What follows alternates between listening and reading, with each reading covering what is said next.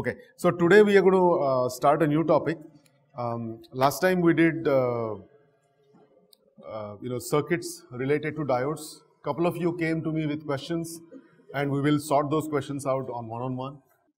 So we are going to talk about bipolar junction transistors, BJT. So when we looked at PN junction diodes, it was a two-terminal device, and we saw that the current flows only in one direction depending upon the biasing of the diode. If it's in forward bias or reverse bias, according to that it will the current will flow, right? Okay, so in some cases it's useful.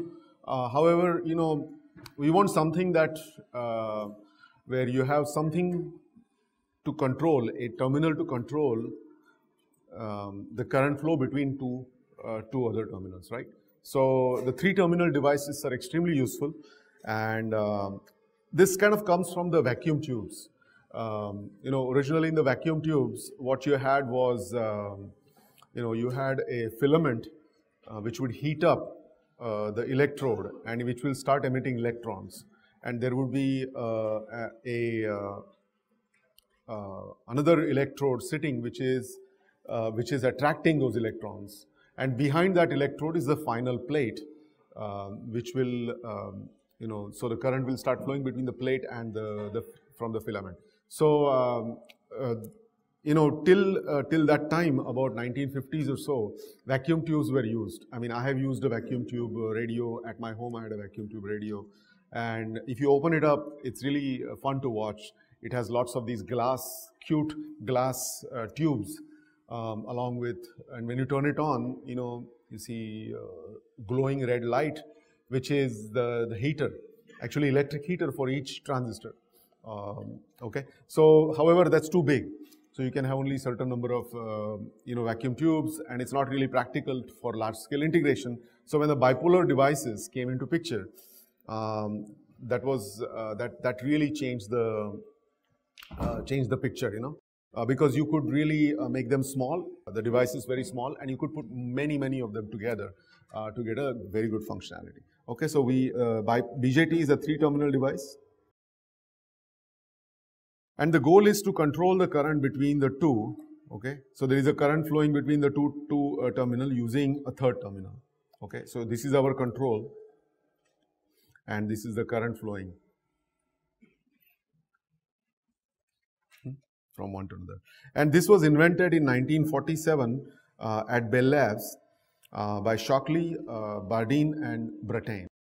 Okay, and they also got a Nobel Prize, 1956. So from 50 to 75, 1950 to 75, BJTs were the king. They pretty much ruled all the circuits which were being done. And they were pretty much replacement for vacuum tubes, which were large and bulky. So they led to miniaturization of electronics and kind of explosive growth in electronics. That's what happened during using BJTs. However, after 75 or so, MOSFETs came into picture, which we're going to learn later. Metal oxide semiconductor transistors, field effect transistors. So that will be our next thing. But before we get there, let's study BJTs, because BJTs is kind of a natural extension from PN junction that you just learned. Now, when I'm teaching you BJTs, I'm not going to go through the classic devices type of thing. Intention is to give you something that will remember forever. Okay, that's my intention. So that if somebody wakes you up at night, you should be able to tell how the BJT works in the simplest possible fashion. Okay, so pay attention. I mean, okay, if you miss it, it's okay, then you'll have to just remember the equations, that's about it, okay? If you look at BJT, it's pretty much like a combo of two diodes, okay? So let's start from that. So you have a N diode, let's call one diode here, this is N and P, okay? So that would be one diode, and the second diode will be P and N, okay? So these are the two diodes, and we connect them together, and then we have this terminal, right? So this is again, I'm exaggerating things to make a point, okay? And slowly we will get to the real device. So obviously you can then do this. You can take a diode which looks like this. You can combine the P type because it's the same. So you have N, P, and N. okay? And the device is, this is called collector, okay? This is emitter, and this is our base in between, okay? So this is what it looks like. You have two diodes, and you have another one that looks like this. Okay, so we took two separate diodes and we kind of conceptually put them together, and that's the way the BJT looks like. Now this has very unique properties which we're going to see slowly. Now the trick here is the following. The emitter doping is the highest doping. Everybody knows what doping is, right?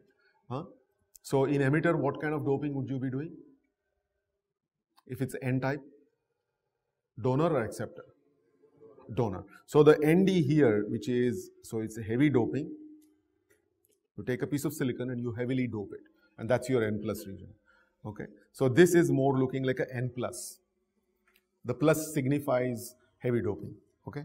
The base, P, is lighter doping, relatively lighter doping compared to this, and P-type means what kind of doping? Acceptor, okay? So this is acceptor doping. That will be like a boron, and heavy doping will be like phosphorus, okay? So this is light doping compared to this. And the last one, collector, has the lightest doping.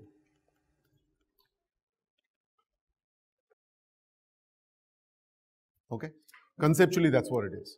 All right. So when you draw this device, it looks like this. This is the way you signify. And we are drawing NPN transistor. Later on, I'm going to show you what a PNP looks like also, right? So this is our collector. This is base, and this is emitter. And this is your NPN BJT. Similarly, we have PNP BJT. We'll come to that later, okay? Now, this is kind of a distorted picture, just to make a point. But in reality, when you actually implement the device on a chip, on a silicon, if you remember that wafer that I showed you, you will implement this on a wafer. So how does it look like? So this is the way it looks like. Okay, if I take a, let's say use different colors. So here is your, okay, let's use this color for the, we are looking at the device from the top. All right, so this is our emitter, and this would be N plus. So you will have lots of, heavy doping here. Understand? That rectangle. Then we will have, the next one would be P, which is a little bit lighter.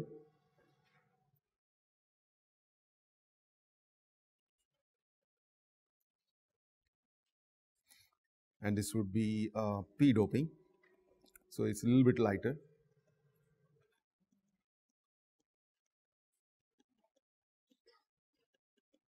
It's lighter doping. And the last one is collector, which is N minus.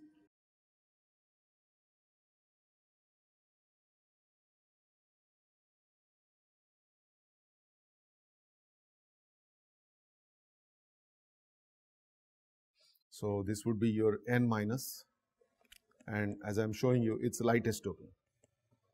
All this doping business will make sense fairly soon, okay? But just keep that in mind what's going on. It's all intentional. So this is the way we look at the device from the top once it's manufactured. All right? So when you're making the device, first you do the collector, and then inside the collector you would do the base region, and then inside the base you'll do the emitter region. And you will start increasing the doping concentration as you go up. Okay, that's what you would do. Now if I take a cross section of this device right here,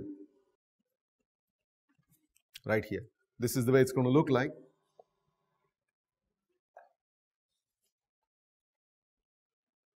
Do you understand what a cross section?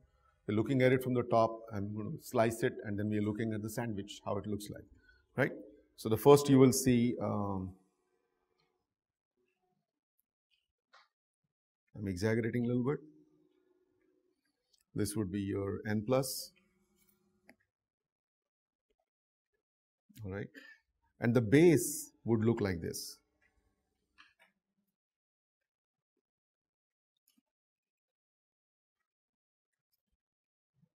Okay? So this would be our P, and the last one is again N plus, which would look like this.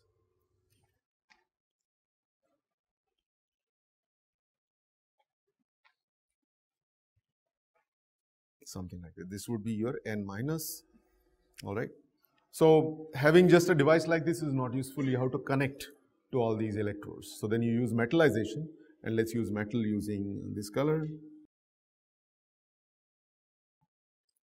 Right now, for sake of simplicity, let's just keep one connection, okay. In this particular one, I'm not showing the metals because it will obstruct all the views, okay. So this would be my emitter, this would be my base, and this would be my collector, okay. So these are metal contacts.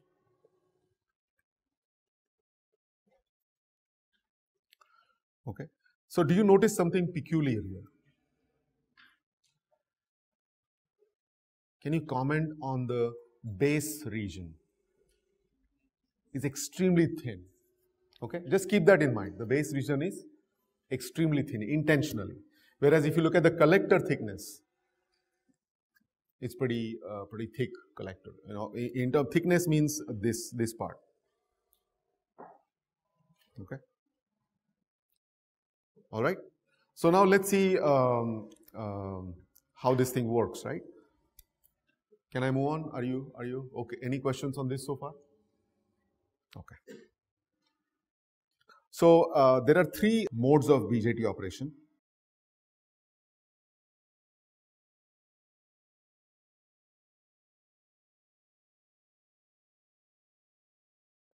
Okay.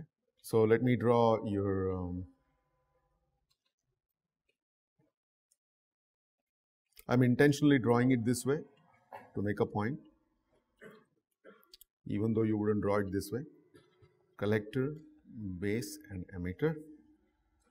All right. So there are three modes. One of them is called cutoff.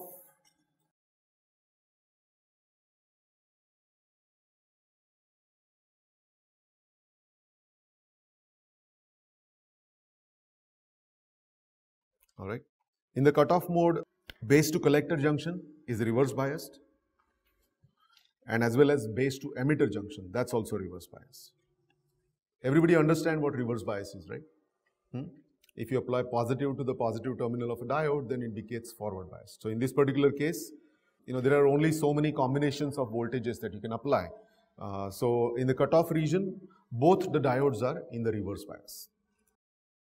And then there is a forward active or active mode, which is in this case, base to collector junction stays reverse biased. Okay. However, base to emitter junction is forward biased.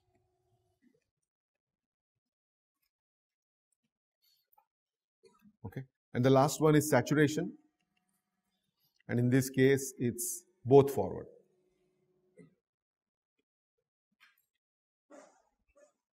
All right. And then I will also draw the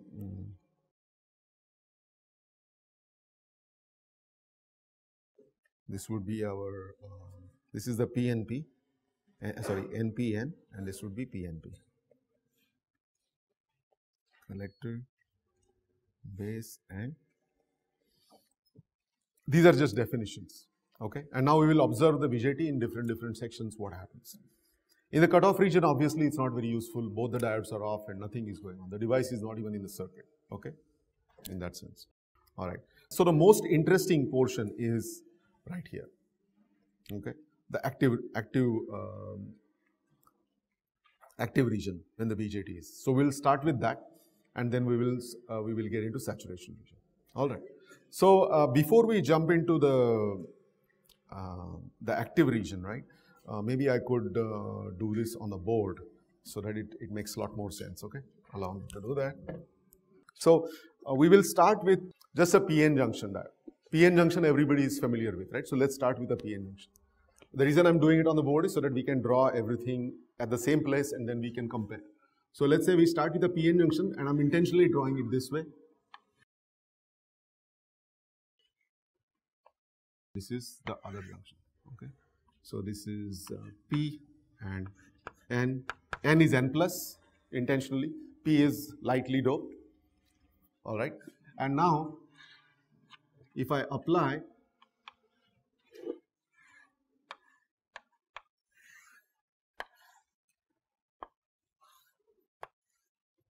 I'm applying a positive voltage. So this is our base and emitter.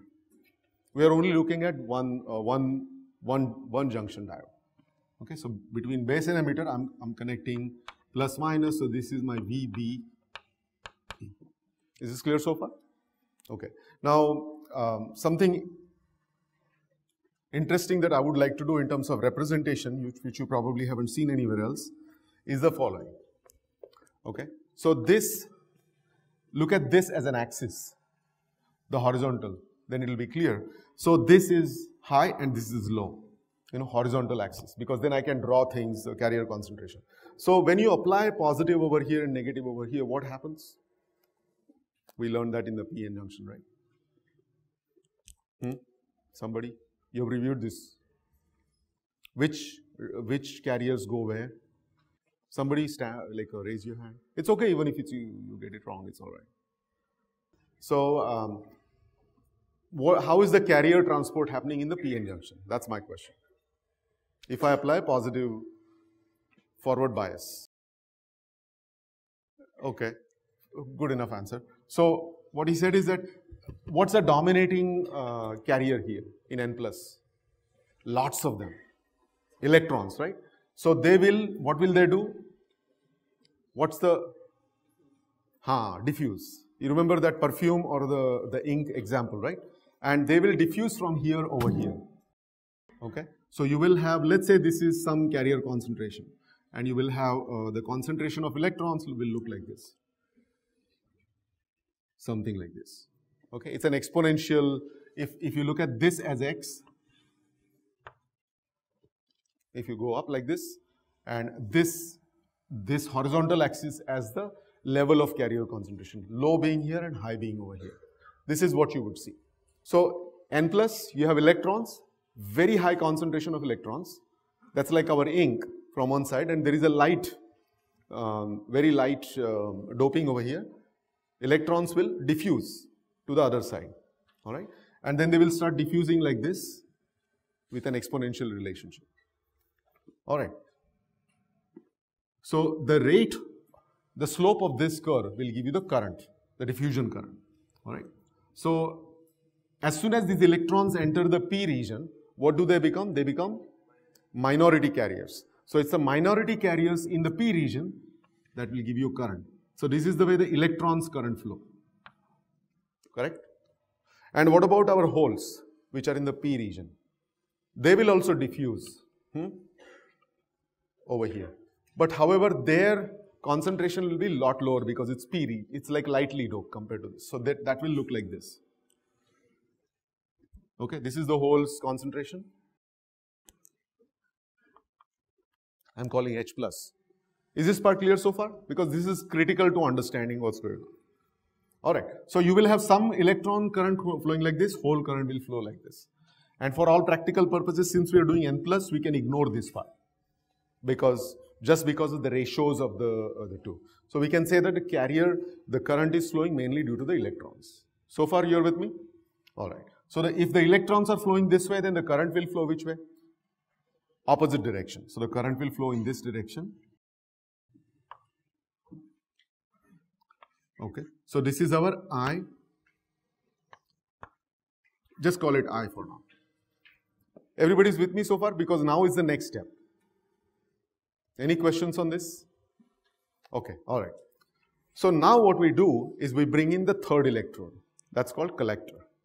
And when we are bringing in the third electrode, what are we doing? We're saying that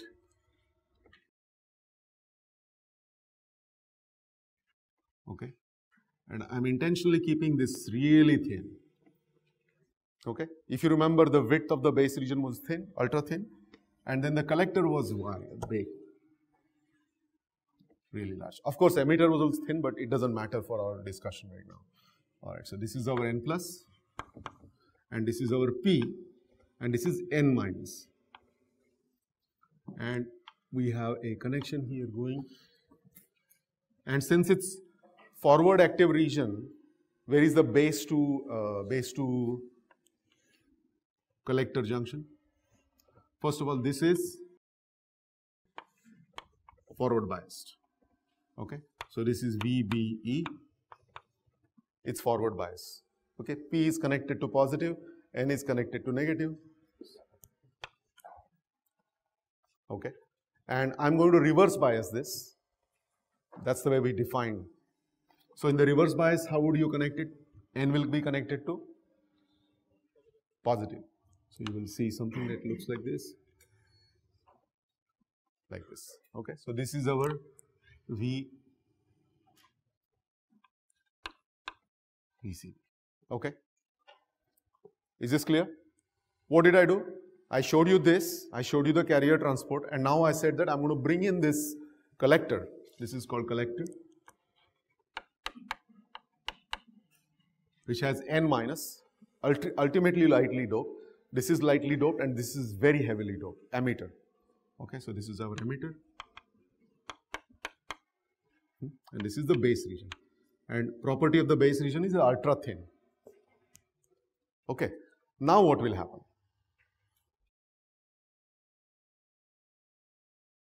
Same action will happen, continue to happen here, correct? All right. However, I made this really thin. Okay. So, can this continue like this? Will it? It will not. What happens is, at this junction, there is a reverse bias. Okay, so reverse bias brings what? Depletion region, if you remember, when the diode is reverse bias. So then you will have some kind of depletion region around it.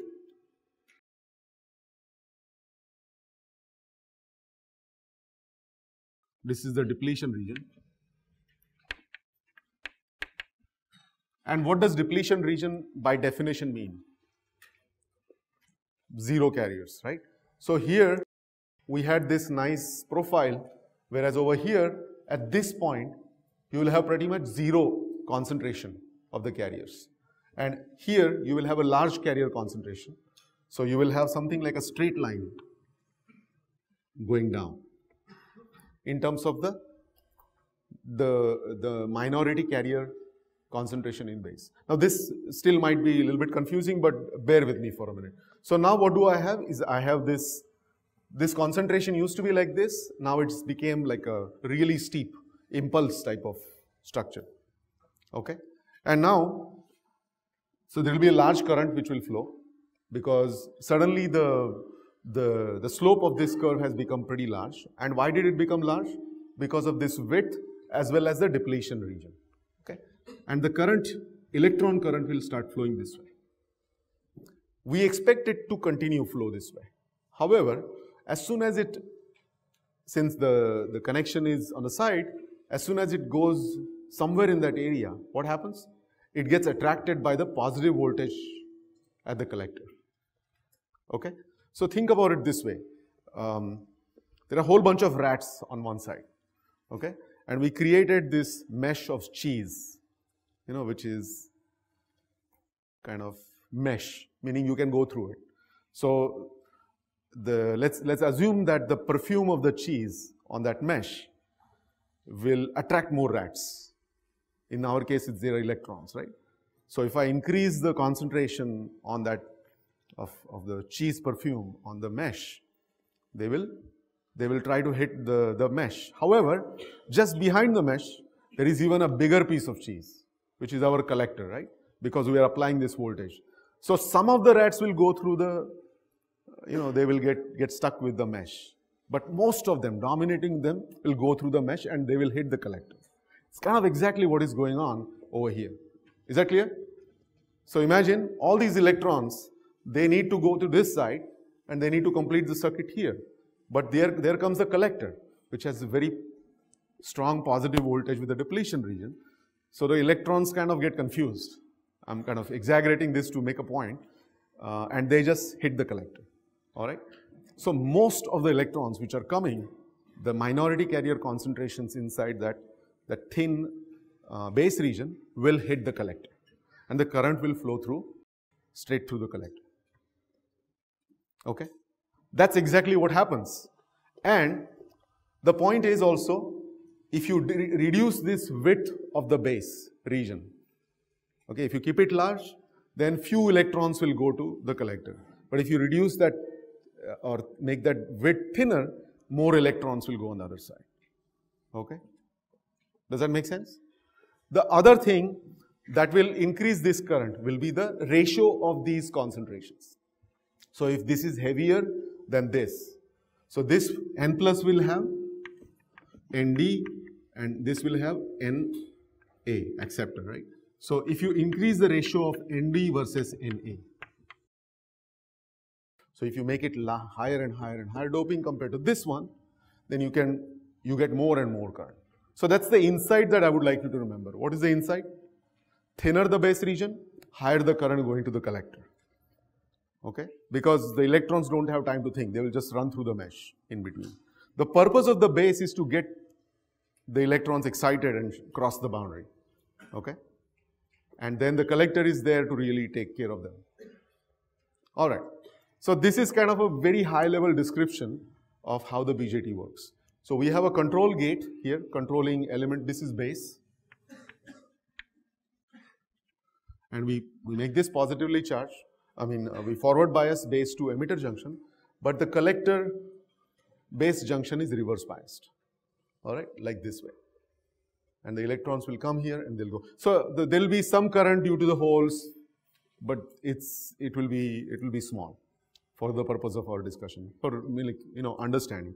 But to complete the thought, you can add them also in there, and eventually at the end you'll ignore them because of the concentrations. But this is kind of the basic phenomenon that's happening inside the bipolar. Alright. And we will compare this to MOSFET. There also we are fooling the electrons, to come out there and join the party. And then we move their cheese to the collector or the drain in this case. Alright. Okay. So let's go back to our equations now. Keep this in mind, what's exactly going on. The key thing to remember about bipolar action is this part. We reduce the size of the base, and then we have this slope which will cause the current to flow. Yeah. How the? Which part is changed because of that control? Yeah. So if I increase this VBE, right, then more and more current will flow, and then it will flow over here. Okay. So pretty much the current which is going from emitter the reverse way, the current is going reverse way, the electrons which are flowing from emitter to collector, they follow the same equation of your, they'll follow the same equation which is Is exponential VBE divided by VT.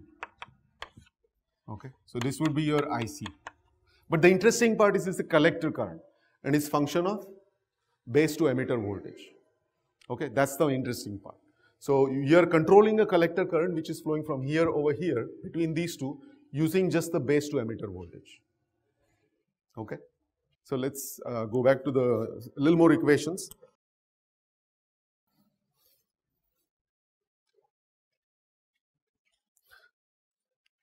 So the current I will be equal to approximately Is exponential VBE over VT, and this is your collector current, IC. The same effect, and this Is is a function of your Is is equal to area of the emitter. Of course, if you increase the area, you will have more current, and then Q dNP by dx. It's diffusion current, so it matters what's the rate of change of carriers, okay, derivative with respect to this distance, okay, and that is given by, again, if you remember at this point it will be your NPO, and at this point it will be 0, and this is your base width W. I'm only drawing the base region right now. Okay, so dNP divided by dx is given by NPO divided by W.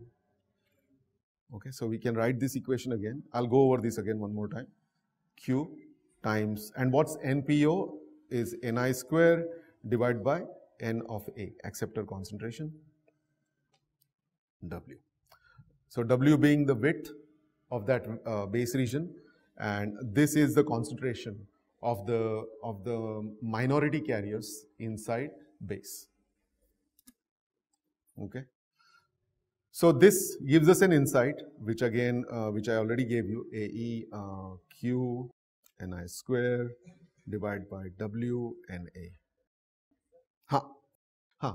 So when we were doing the PN junction, then the diffusion constant comes into picture. What does diffusion constant mean? It has a property of how the thing diffuses through there, right? So there is a diffusion constant and diffusion length, and that we use it to create an approximate slope. In this particular case, that's not necessary. In this case, it's like a straight line, right? You will have maximum concentration on the interface, and on the other side there is a depletion region, so there is zero concentration virtually. Yeah, so this particular expression is rate of change, okay, in the base region. So rate of change, let me magnify this so it will be clear. So this was our base region. So this is the base region, right? So what we said is at this particular point and at this particular point, what is the concentration? At this particular point, the concentration will be, since it's a p-type, you know, what's the maximum concentration you can have? Is Ni square divided by N of A. That would be the concentration. And out here, what is the concentration? 0, right? So then we can draw a straight line here, pretty much, okay? And the slope of this straight line is what will decide your, flow of electrons, right? So that slope is what we are calculating here, dNp by dx, and that will be equal to Ni square divided by Na divided by W. Okay. Again, you know, more than the equation, the insights are important right now. What are the insights here? First is the current will increase as you increase the area of the emitter. If you make it bigger, that will happen. And the Ni square is dependent on temperature, so you will have the same temperature dependence. The W is the width of the base region. So if I make the width of the base region thinner, my current will increase. Okay. And what is Na? Na is the doping inside the base region. If I make that lighter, then I'll get more current. Okay. So that's the observation.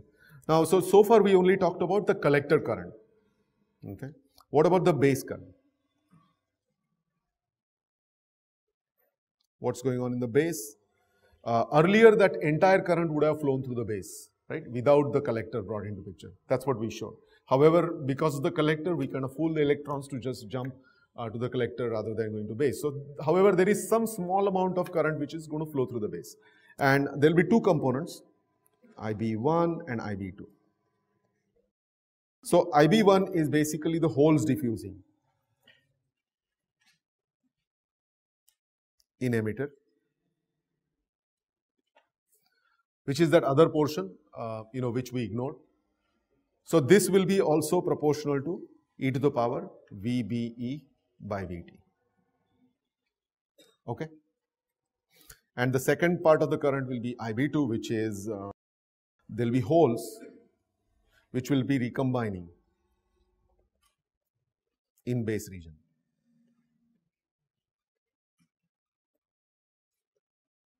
With electrons.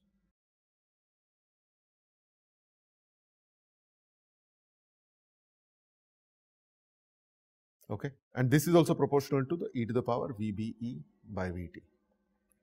Okay, because if you increase the e to the power VBE by VT, then more you will have more electrons will be available in the base region. So you will have more base current. Okay. So let's summarize everything what I have explained so far.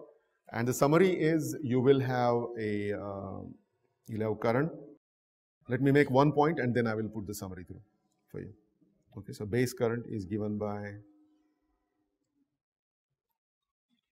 IB is given by IC divided by beta. Okay, so base current is very small and beta is like a current gain. And as we can see, the beta will go up if width of the base will go down, and beta will also go up if number of donor versus Na concentration also goes up. Same thing, we just did here. So how heavily the emitter is doped. This is base current, and then the emitter current. I'm going to put it all together in a summary just in a second. Okay. Emitter current will be IE, that will be equal to IC plus IB, and that will be IC plus IC divided by beta, and that will be beta plus 1 divided by beta times IC. So since beta is large, this number is approximately 1, and generally it's defined alpha is beta divided by beta plus 1. All these names will make sense in a short. Right now just look at it as notation, or say IE is IC divided by alpha. So this is given as IS divided by alpha exponential VB by VT. Beta is your current gain, and alpha is approximately equal to 1. Okay. So now I just kind of described the phenomenon to you. What happens? Let's summarize again. The collector current depends on what? How forward biased the base to emitter junction is, right? We are talking about forward active region, and the base current will depend on the recombination which is happening inside the base region, and also the whole current inside your inside the emitter side. Okay. So and the base current is very small, so we are injecting, in a way, base is like input and collector current is the output, in a way. So small amount of base current change will give you large amount of collector current variation, and that's where you get the current gain, which is better. Okay. So we can model this, and again here this is called large signal equivalent model for NPN. So we can model it as follows.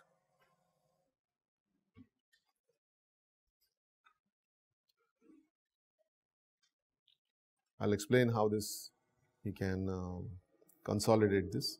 So here is our base, and here is our collector, and here is our emitter.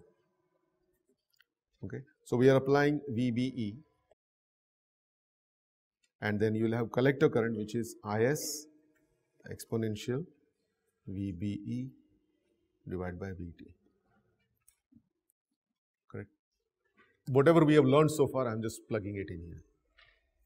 Applying VBE will give you collector current, which looks like this. Okay. And so here is the current which is flowing through the emitter, which is IE. This is our IC, and this is our IB. The emitter current is going to be ISE exponential VBE by VT. Okay. So this ISE basically is IS divided by alpha. What happens is this current and basically IC plus IB is going together, so you will have plus 1 factor. Okay. Earlier you had just beta, now you have beta plus 1. So if we write the expression, it would it would come out to be this basically, beta divided by beta plus 1. All right. And the other familiar large signal model, this would be easier to even digest, is as simple.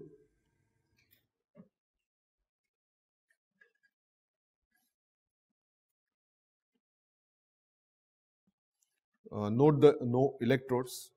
This is our collector, and this is our base, and this is the emitter. Okay, so we are applying VBE over here, and that will cause current IB to flow through here. And what is the current which is going to flow through here? First of all, what is the current on the from collector to emitter? That would be IS exponential VBE divided by VT. That would be the current flowing. So if the VBE goes up, the collector to emitter current will go up. Okay. And the current which is flowing through this diode, the base emitter diode, will be here in this model will be equal to ISB, which will be IS divided by beta. So you can see the IB gets multiplied by beta from here over here. Okay, that's the model that we are trying to create. And all this is valid only when VBE has to be in which region? Forward bias. And collector base junction should be reverse bias. Okay, and that's what is called active region.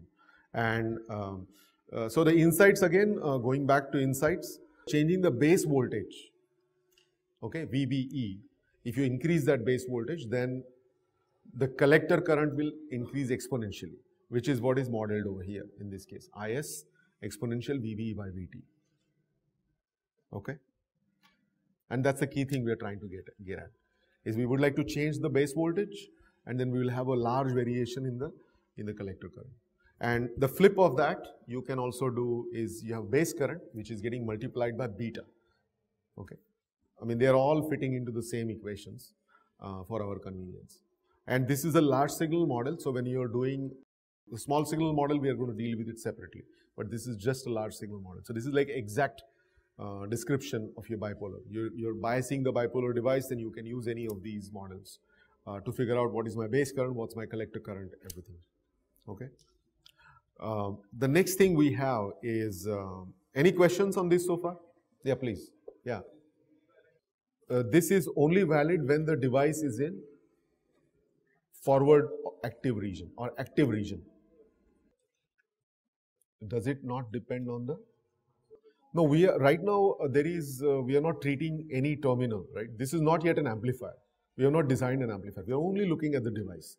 We are going to come to that. I know where you're going with this. This is a little bit ahead, about 3-4 lectures ahead.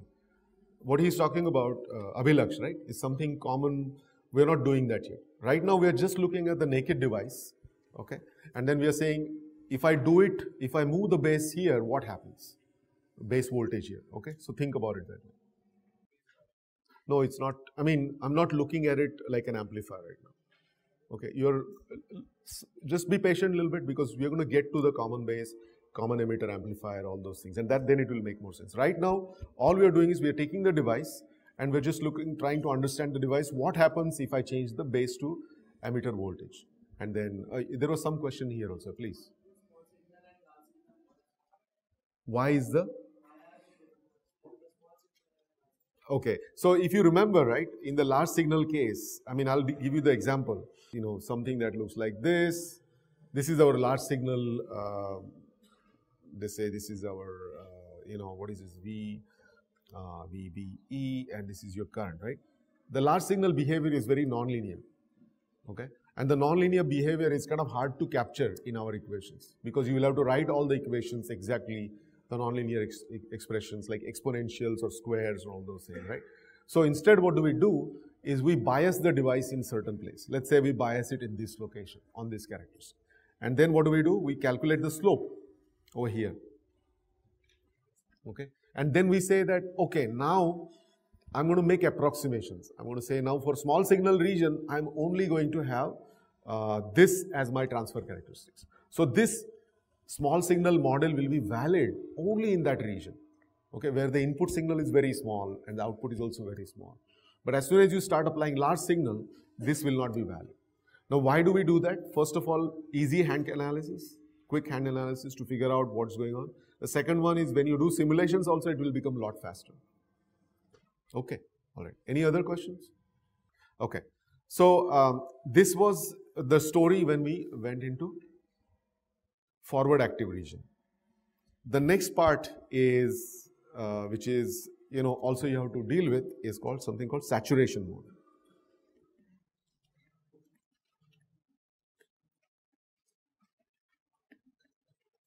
So in the saturation mode, if you remember, what was the status of base to collector junction? Huh? So both the diodes are forward biased, okay? And we just have to know what happens in that condition because your device can get into that situation. It's maybe not desirable all the time, but maybe desirable sometimes. So in this particular case, both diodes, which are base to emitter and base to collector, are forward bias.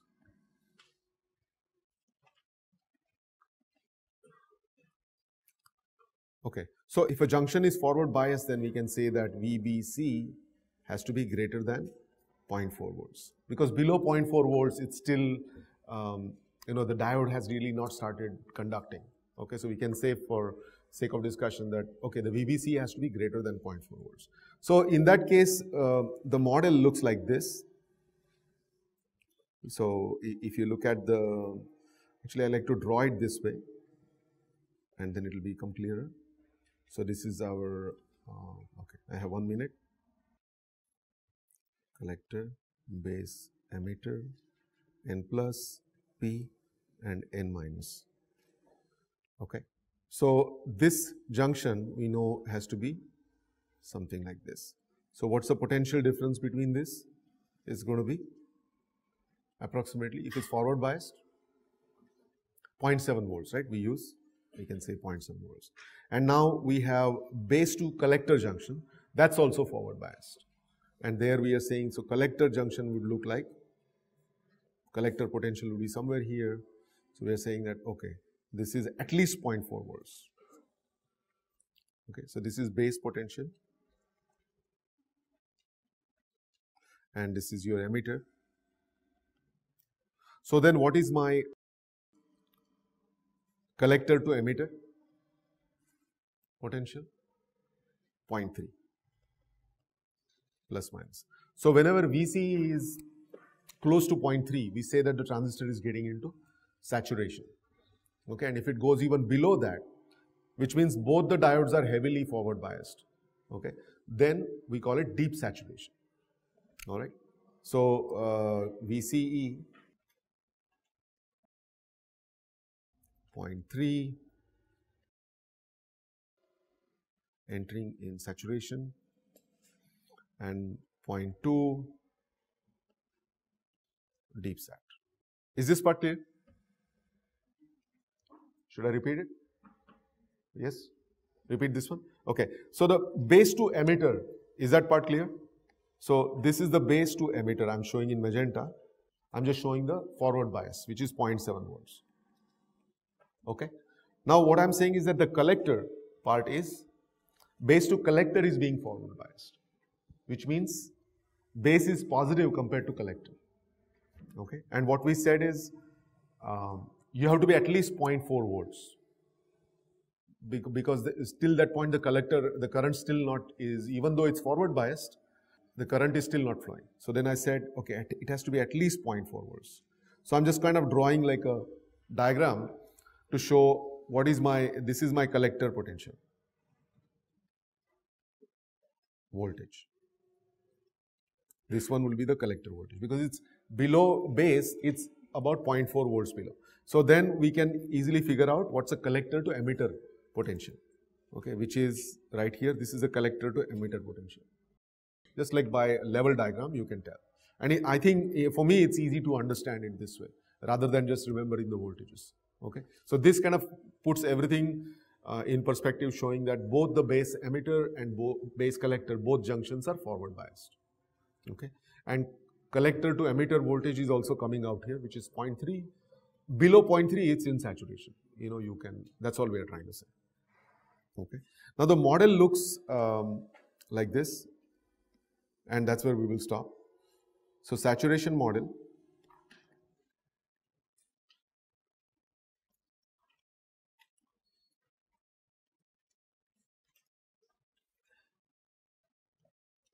So this is our original model, which is IS e to exponential VBE by VT. This was our forward active model, right? And this was our emitter and base and collector. Okay, so we had IB flowing here, and this is our IE. Okay, so we make one addition to this picture. And what is that addition? The forward biased base to collector diode.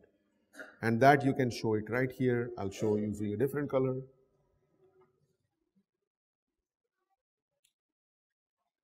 Okay, like this. And that would be your I saturation or collector to current which is dependent on VBC divided by VT. Okay. So note this current, the base to collector current is dependent on VBC, not VBE anymore. Okay. So this just looks like a diode added on top of it. Now the final point is the following, which is what is the collector current IC is going to be? IS exponential VBE divided by VT minus the ISC exponential VBC divided by VT. Okay, just a Kirchhoff's current law at this node. So you have this current flowing down and you have current flow from the ISC current flowing from here. Okay, and then the base current is similarly going to be equal to IS divided by beta exponential VBE by VT. Would this current get divided by beta for base? It won't. The reason is it's physically connected over here, right? This was the beta divided by beta current and this is the actual current. So then this would look like this, ISC exponential VBC divided by VT. Okay.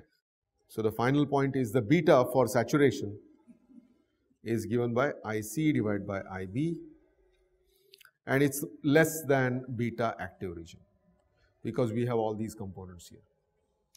Okay, and we'll stop right here.